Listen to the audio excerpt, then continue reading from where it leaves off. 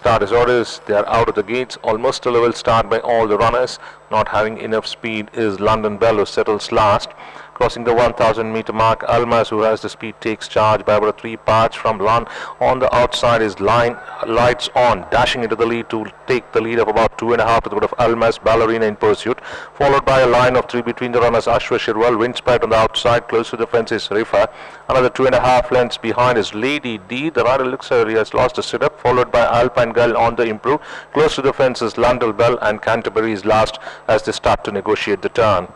Entering the straight, Lights On by about 3 parts of Almas in pursuit, trying to draw level on the outside and going better now by a neck, followed by Ballerina in chase. Then there is Ridden Hard is Windsprite, followed by London Bell. They followed then by Lady D. Between the runners is Rifa as Almas kicks and joined by Ballerina. They're going stride for stride, half a length separating these two, with Ballerina having an upper hand and drawing clear now to a good victory on debut by about 2. From Almas, followed by Windsprite. They followed then by Lady D. Then came London Bell, Rifa, Lights On, followed by Alpine Girl, Canterbury, and Ashwa Shirwal finishing last.